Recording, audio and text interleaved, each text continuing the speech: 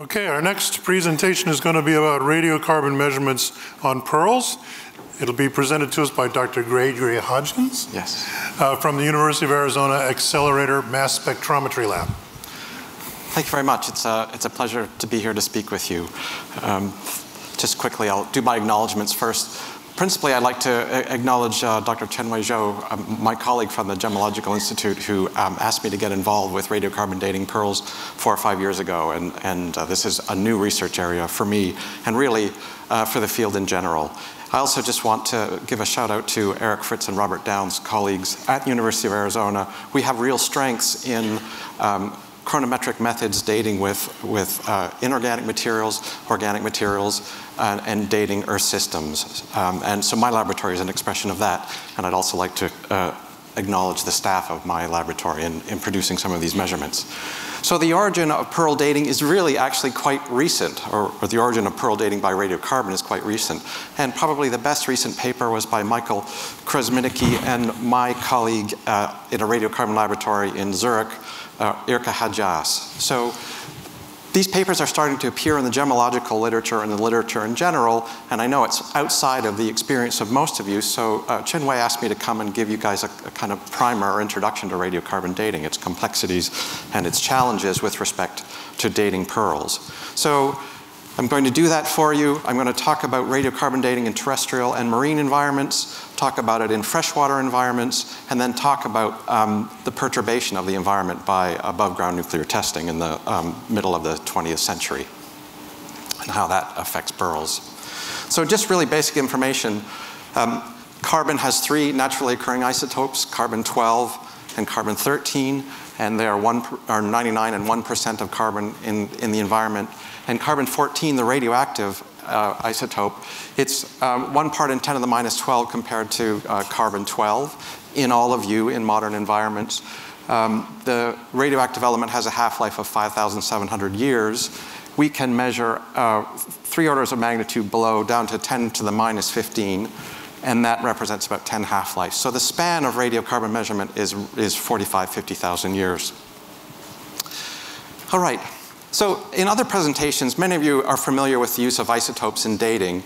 These heavier isotopes, the origins of those found in rocks, they're often very long half-life elements, and the origin of them probably predates, for many of them, the actual origin of the Earth and the solar system. So that's one class of radioactive elements. The class that I'm talking about is completely different. It's a class called cosmogenic isotopes, and those are ones that are being created all the time. And let me go over here. This is a description of the source of those things. I love this particular cartoon on the left. Where's my laser? Here.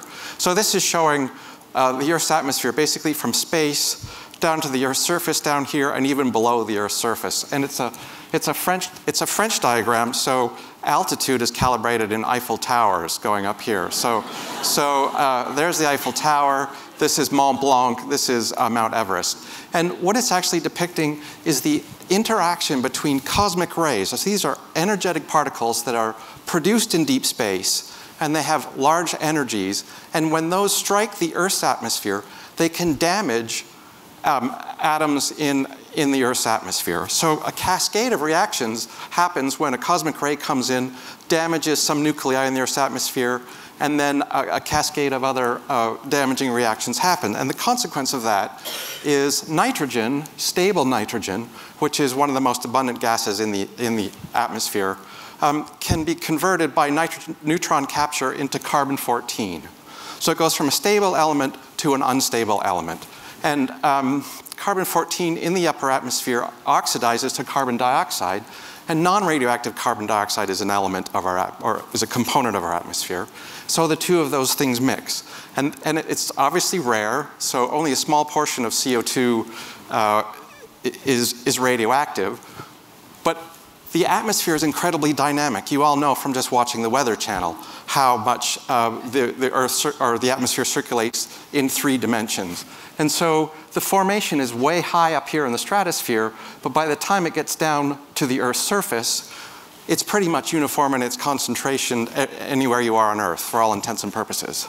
Now what happens is that there's this amazing reaction, photosynthesis, and that's where the inorganic carbon becomes organic carbon. Plants have this ability to pull carbon out of the atmosphere and make their tissues out of it. And that's one of the things I love about this field. It's this transfer of form of carbon from inert to living and then back to inert again, and the cycling through that. So all living things in the environment become labeled with carbon-14 through this reaction of photosynthesis. So we can't do that, but we eat plants and we make our molecules out of plant molecules. So there's a kind of equilibrium within all of the biosphere here, within a radiocarbon concentration within the tissues of living organisms and the environment. And then after things, when things die, if any components of their biological tissue survive, the C14 concentration in those tissues decreases just due to radioactive decay. And because that path is easily constrained mathematically, you can use it as a chronometric, as a dating method, okay? So this is just a simple list of all of the materials that we can radioactive date. I've added pearls in here. As I say, pearls are a new thing to focus on dating, but many of these materials we have 60 years at least of accumulated data on how to date these things. So radiocarbon dating is a very well-established technique. Now, this is really just depicting the terrestrial environment, and my talk is focusing on pearls, and pearls are obviously in aquatic environments. And so there's a difference then that's going on. In aquatic environments, or in terrestrial environments, we have this pool. The source of material is carbon in the atmosphere, gaseous carbon. And in the marine environment, obviously, it's a pool of carbon that's been dissolved into the oceans. And that moves into living things in the oceans by photosynthetic reactions of algae and diatoms and things that are living in the oceans. But they're pulling their carbon out of the water that surrounds them. Okay, so to talk about dating pearls, we're talking about dating oysters, and we have to talk about the pool of carbon that they have access to. And unlike the atmosphere, which is highly mixed and homogenizes C14 everywhere, oceans they're vast and they're slow mixing. And so that there are a lot of differences in the C14 content of ocean water geographically and through depth. And so this simple cartoon here is showing a kind of conveyor belt of ocean circulation, all right? So the red ribbon is the surface ocean where it's warm, and that's the level that atmosphere is interacting with. So C14 that's made in the upper atmosphere diffuses down to the surface ocean, and it dissolves in the ocean at that level, on the red ribbon side of things. The blue ribbon, the blue side, represent ocean currents that that's fair enough. As water moves along the surface, there are points where it cools and dives down in deep, to the deep ocean. And if you followed a packet of water here that had C14 recently dissolved in it, and were able to follow it and trace it throughout all of this loop, the completion of that cycle takes thousands of years. So the surface ocean here, and the organisms that live in the surface ocean, their C14 comes from newly dissolved atmospheric carbon that dissolved in the surface ocean, but it's also comprised of much older water that is coming back up to the surface at different points in this conveyor belt.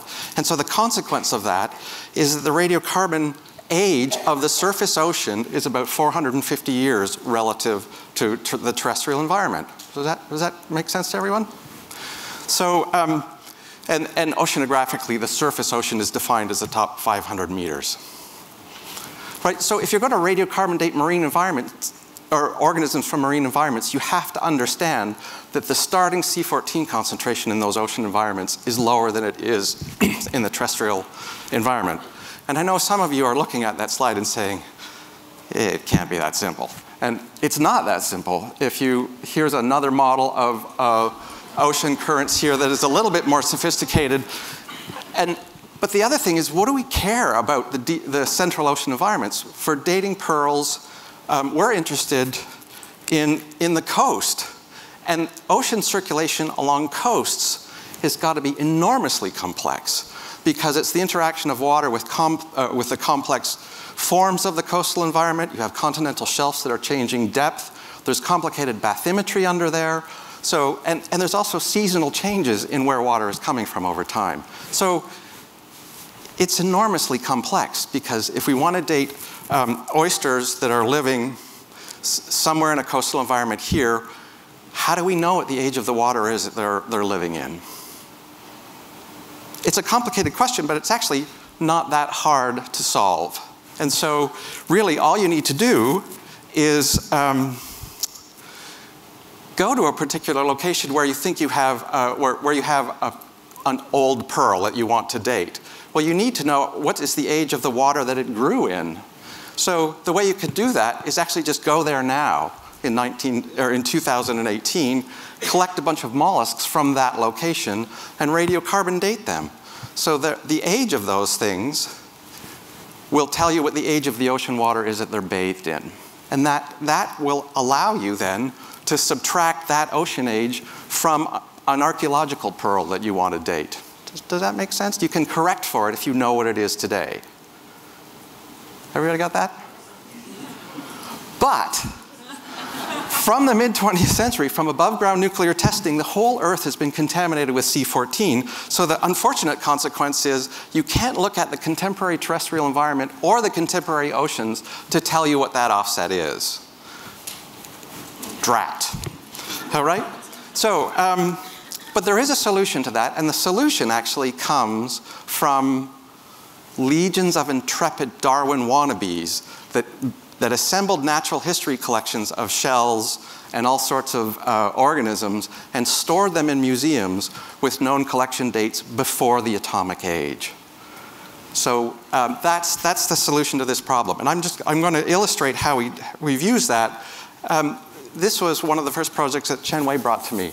So here, there's a cache of 85 saltwater pearls. The information that was given to me was that they were harvested from the Caribbean islands and they were possibly early 16th century. And Chen Wei's question was, what does radiocarbon say about that? Would it confirm or deny these givens? All right? So, the pearls reportedly came from Quibagua, which is right here. It's an island cluster that's just off Venezuela. All right? Chen Wei allowed us to take some blister pearls and we're going to destructively analyze them. So we took 40 milligrams of material. We can handle sort of 10 to 40 milligrams of material. We powder it in a vessel. We hydrolyze it with acid, and that acid hydrolysis liberates the carbon in the sample into gas in that vessel. We do some basic chemistry. We pull the oxygen off the carbon, and we make graphite out of it. So there's C14, C12, and C13 in here. The C14 concentration is reflective of age. All of that carbon elements get put into graphite here, and that gets put into the accelerator mass spectrometer here. It's one sample in a wheel of 40, and we have a bunch of standards in there that define modern material. I don't have a great picture of the machine, but I can tell you it just barely fits in this room. So it's a very large piece of kit. You can't take it into the field. So coming back over here for you guys, so we measure the amount of C14 in a sample, and then we convert that amount into a calendar age range. That's what radiocarbon dating is. And we do that by taking advantage of an enormous number of measurements that were previously made in our field, probably 100,000 of measurements on known age objects before. So that blue curve is what represents our calibration curve. So we have the known age of those things, and the y-axis is the quantity of C14 in them. So that's our calibration curve. We'll measure the amount of C14 in an unknown. That's what our machine determines. And then we really just query the database and say, well, which samples in the database have the same amount of C14 as our unknown sample? And because the database ages are known, we can assign the age to the unknown by that correspondence. Okay? That's pretty easy. All right, so to date the pearls from this cache that Chen-Wei brought, we have to know what is the age of the ocean water in which the oysters lived in, but we can't use modern oysters because of above-ground nuclear testing has contaminated the environment. So we have to use natural history collections. And there's a tool that has been assembled by colleagues at Queen's University Belfast. It's just a database query tool which allows you to place a pin on a location on the globe that you're interested. And what it does then is come back with a whole series of pins that represent locations where colleagues have dug into natural history collections of shells and measured the radiocarbon content of those. And those shells come from, as I say, natural history collections that have been previously assembled. So I don't know if you can see this here, but there are 10 pinpoints around this island of Cubagua. And we have the literature reference, we have the year that the shell was collected, and we have the radiocarbon age of it. So here's one that was collected in 1935, and its C14 age was 490 years. So it kind of defines the offset of the ocean water it was growing in. So all I did is I took a cluster of shells that had been collected 1935 to 1950 in this region, and basically average what the average age of the ocean water was around those, and use that to correct for the age of the shells that we measured from Cubagua. Okay, so using the correction factor from measurements on Natural History Museum shells, correcting the radiocarbon age of the Cubagua cache, we ended up with a corrected calendar age range of 1455 to 1615. So that's right on the money in a way. Do I really believe it? Well, the belief in it is dependent upon how accurate the information is that we were given. So this doesn't prove that the method works. It's not at that level yet, but it's a very good start early on. Okay, what about freshwater environments? So carbon-14 in the atmosphere dissolves in water in freshwater environments just like it does in the oceans. And this is just a map of oyster-producing regions in Japan from a recent Gemology article. You can imagine atmosphere up here, it dissolves in water in rivers and it dissolves in water in lakes. And then oysters that are living in these systems pick up their carbon from that carbon-14 dissolved in the water. But what is the sort of average age of the water in this system?